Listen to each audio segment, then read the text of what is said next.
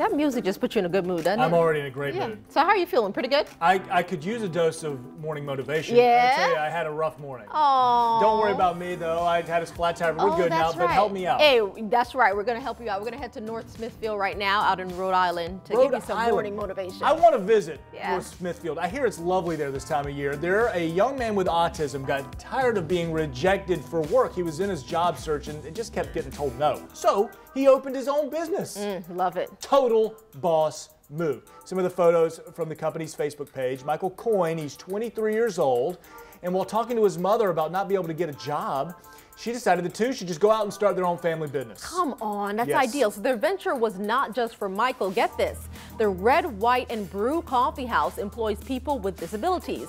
Now, their mission is to encourage, empower, and employ. They would like to change the way the world sees people with disabilities.